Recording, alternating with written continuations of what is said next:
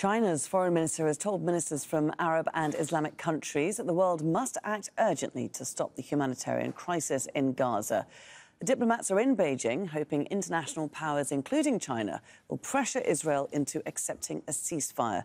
The group also wants help in speeding up the delivery of humanitarian aid to Palestinians. Katrina Yu joins us now live from Beijing. So what's the delegation's main message, Katrina? Well, the delegation's message to the international community is that it must act now to, quote, shoulder the responsibility to end Israel's indiscriminate bombing of the Gaza Strip. That was the words of the Saudi Arabian foreign minister. And this from the Palestinian foreign minister, who's also part of this delegation, said that he came to China to discuss the barbaric crimes against the Palestinian people and Israel's violation of the two-state solution. Overall, this delegation is calling for an immediate ceasefire, more humanitarian aid to the Gaza Strip, and a genuine political process that will lead to a durable, long-standing peace in the region.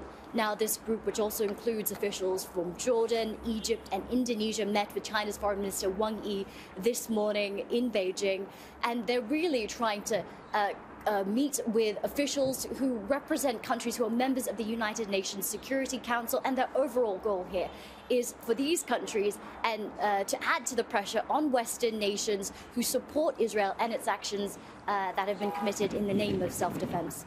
And how, Katrina, has Beijing responded? What's its stance towards the war?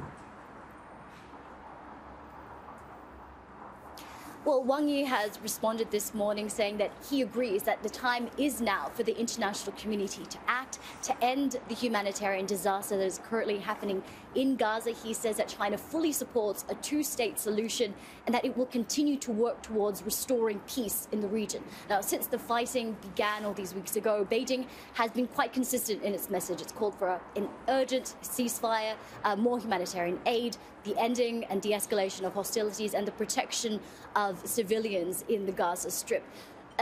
China's foreign ministry has been quite careful not to directly criticize Israel, although we did have China's foreign minister Wang Yi weeks ago say that Israel's actions there had gone beyond the scope of self-defense. Now, while Beijing has been quite measured in its words, we do have to look at what has not been said and the actions conveyed during this meeting. China really embraced this delegation. It was really a warm welcome for all of these officials, and for years China has said that it has stood very closely with and in friendship with the Palestinian people. So it's hoped that this warm welcome will be quite symbolic and create some positive momentum for this delegation, as Beijing is quite an influential world power, especially among developing nations and Asian countries. OK. Katrina Yu bringing us the lines there from Beijing. Thanks very much, Katrina.